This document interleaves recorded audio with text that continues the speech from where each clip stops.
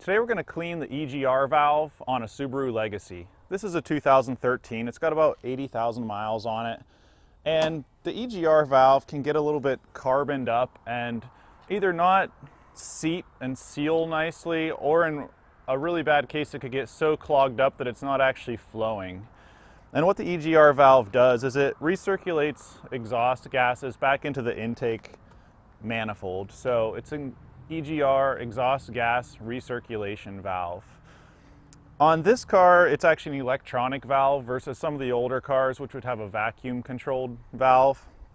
And it's hiding underneath the intake manifold. So it's right here. If you look at where this splits, directly underneath there. And it's held on by two 12mm bolts.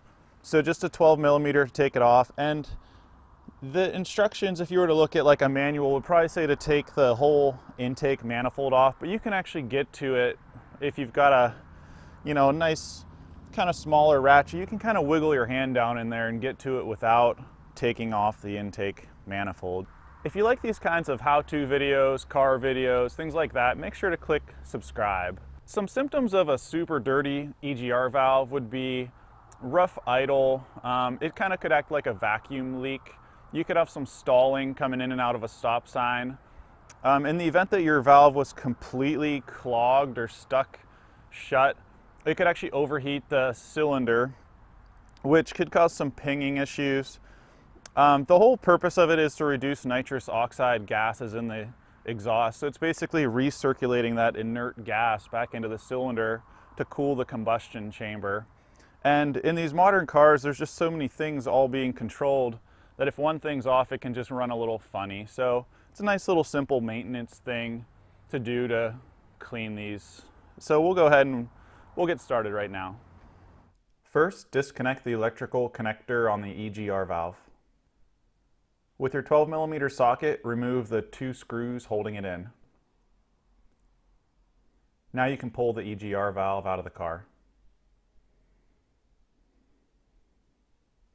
You can see this one's all loaded up with carbon, could really use a good cleaning. Before I go ahead and clean it though, I'm going to remove the O-ring seal. I don't want any solvents to swell that up. And then I'm just using some carb cleaner to try to remove as much carbon as possible. I'm trying to keep the cleaner off of any of the plastic parts.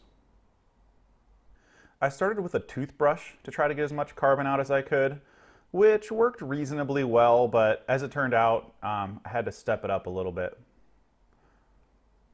Using a little battery terminal cleaner wire brush, I was able to kind of work inside of the EGR valve and make sure any carbon that would restrict movement was worked out of there. And then I was able to use a standard wire brush to, for the most part, clean the rest of it off. If you use a screwdriver, you can actually lift the little valve up just to make sure that anything that this valve seats on is completely clean of carbon deposits. And I'm not really too worried about scratching anything. This is all really hardened steel, so a normal wire brush should be fine. If you have a brass wire brush, that would be even better. You can see it's starting to get a lot cleaner already.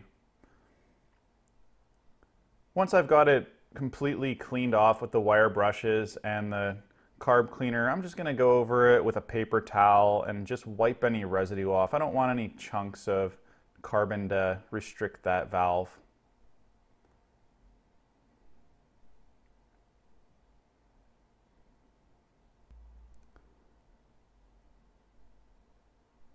We've got it all sparkling clean. We'll just go ahead and put our O-ring back on. Now we can slide our EGR valve back into place and put our 12mm bolts back on.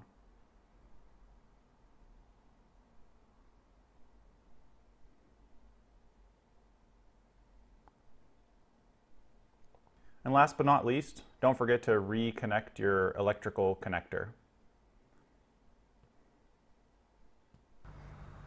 And that's it for this project. Be sure to click subscribe, click the bell to be notified, and we'll see you next time.